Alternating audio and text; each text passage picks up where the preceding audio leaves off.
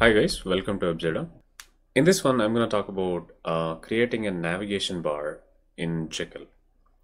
So there are many ways to do it. I'll show you one by one, and I'll also show you the best way to do it. So let's get started. I'm going to create a folder here, and I'm going to open it. Maybe open a terminal, and I will open this in VS Code. I'll move it. I will also run Jekyll server. So Jekyll server serves this file. Okay, so it's generating a underscore site. Now let's go to the code.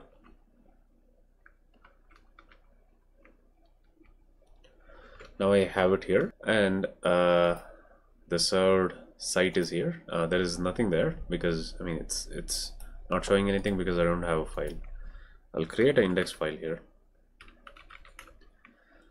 and using Emmet plugin I'm doing this. This is a basic HTML. I'll have these 3 dashes so that Jekyll recognizes this, and once I have it, I can have something in the body. I'll just have hi. Let's see if that comes up. Yeah, so we have it. I'll zoom in a little bit. Okay, so what we need here is a navigation bar, but navigate to where, right? So I'll create some pages. I'll have a permalink which says where this page should be, in which URL this page should be. I'll have it as about. Close it. I'll just have a h1 which says about. Okay, I'll have another page, maybe contact.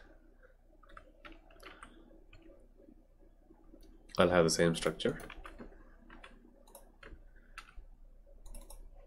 I'll make this contact, and even here. Yeah, so I can on the right side I can just go to about, and it should work. And if I go to contact, that also works. So this is exactly why we need a menu bar, so that we can go to other locations or other pages easily. So I have this nav tag here, so I will have an ordered list inside, and I'll have a list item, and I'll have an a tag inside, and then I can have about, and the href is about. Now I can copy the same thing, call this contact. I can also have a trailing slash, since that is the URL that I mentioned. Okay, so yeah, that shows up. Now I think I can have live reload on, so I'll just do that.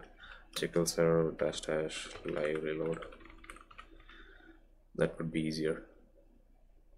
Okay, coming back to the site. Yeah, I have it. I have the menu which redirects to both the pages. I'll have one more, maybe something like subscribe. Okay,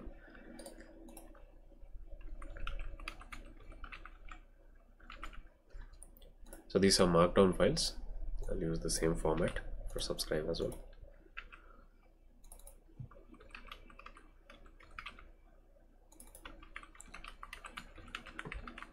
Okay, that should do it.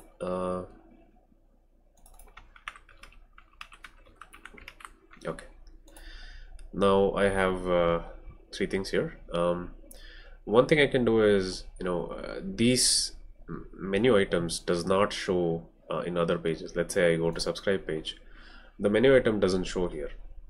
So what I can do is I can move this to a layout, this complete navigation to a layout. What I'll do is I'll take it out, and I'll create a new folder called layouts, and I'll have a default layout .html, and then here I'll have the 3 dashes, of course, and I'll have the navigation, and then I'll have content. So this is the layout that is used. Whatever content we give, that will be that will come inside this. Now what I do here is, I can also take this entire thing and put it here, and since every page will have this, so there is no point having it there. So these are common for all the pages. So yeah, it's done. Now for index, I'll have some content like home. Okay, this is the, or maybe I'll need HTML tag. Since index is a HTML file, we'll have h1 home, and then here what I have to do is I have to mention which layout should it use. So I'll use default. So I'm going to copy this and make sure all the pages use the same layout. Okay, so once that is done, we can get back. Okay, so we have the menu at the top. If I go to contact, so everywhere this menu stays so that I can navigate from one page to another. Now this doesn't look good. We can actually style it. So I will have the style here itself, so that I'll not create a new file. Having a file is better. Now I can say there is only one UL, but I will make sure I have this now.ul. I'll have a display flex that should make sure they arrange like this, and there is a list style. I'll have it as none. There is a dot showing up, so I don't want that. And then for the UL, now li for the list item, I'll have a margin right maybe of 20 pixels. Let's see how that works. Yeah, 20 is too much. I'll have 10. So yeah, you see that it looks like a menu now. I can also style them a little bit, like text decoration none. I hope that works on this. Maybe I should have it on the A tag. So I don't have to target like this, but with so many chained things, but I want to make sure it doesn't go to the other ones. I mean, if I am using another A tag, this shouldn't affect. So I can have a color of I don't know, maybe green. Not a good color for this, but yeah. So I can also have hover effect. Have the same thing. Hover, and then maybe there is a text decoration of underline. Yeah, that should be enough. Now if I hover over it, it shows an underline, and that shows the active state. Yeah, another thing is we want to show something like if we are in the contact page, it should show that we are in the contact page by showing maybe a different color or the underline.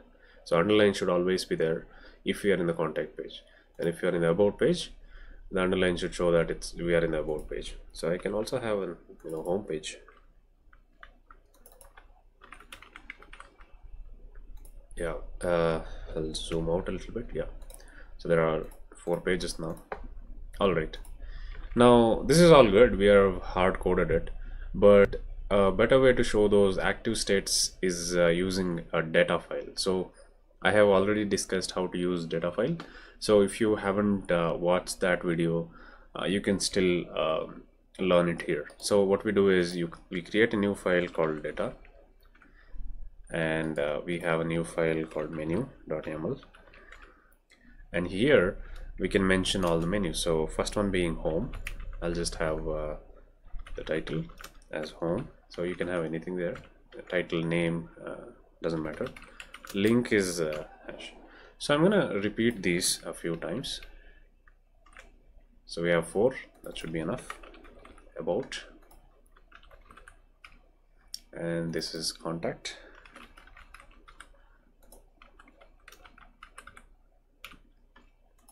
and this is subscribe.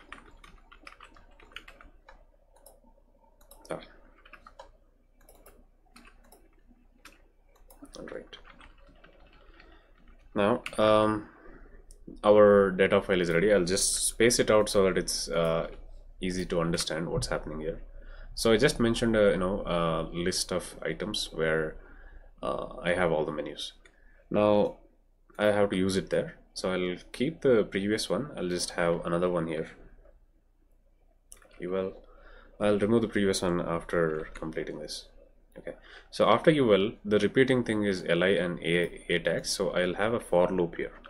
Okay, liquid for loop for item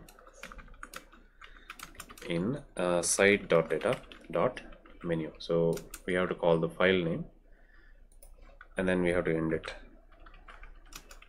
And for okay, I'll have this li tag inside it. Then I'll create an a tag. Then I'll have item dot link. That's what is there in this, right? Link. So I'll show you what item is. So I'll just show you the item, how it comes up. So item has title, is an object with title and link. So item dot link will get only the link. I think that's pretty straightforward. Okay, so here we need the title, item dot title. Okay, we have it. So we have the same thing and it works like the previous one. We can just remove that. This will just reduce your code, and you can also manage your links from here now on, so you don't have to touch the code. So this becomes easy. Now we have to show the active state, right? So there is something called page.url. So let me print that out here. So when you have something like page.url, so it shows the URL of the page. For about this is this, right? So what I can do is I can compare that with the item link and add a class here. So let's say class equals I can have a if condition inside. If page.url equals, I can also have triple equals, I think. Yeah, item.link. If they both are equal, then I will have active. Okay, so that's all I need. And if you cannot see it properly, I'll just do this. Now you will have an active class. If page URL is equal to item.link, then you will have an active class, otherwise you don't. So what happens here is I can check, I can inspect. Now I see that there is active for home page, but that is not the same case for about, because active class is not there. So we can use this to style it better. So I'll have I'll have the same thing, dot active. Oh, I can just have dot active. I mean that should be okay. If you are not using it somewhere else, you can have just active, text decoration, underline. Right, so now home shows this underline, and if I go to about, that shows the underline. So this shows the active state of all the items in the menu. So this is, I think, the best way to create a menu in Jekyll site. Good thing about this is that, let's say at a later point you add another page, so you can just have to copy paste this, and the other one will add up to the list automatically, right? So you don't have to do much, right? So it's showing the same thing because so that will just you can just keep adding, so you don't have to touch the code. So you can have many data files like that, or use the same data file for multiple things. It will just work. So that's it, guys. If you liked it, give a thumbs up, and thanks. Bye.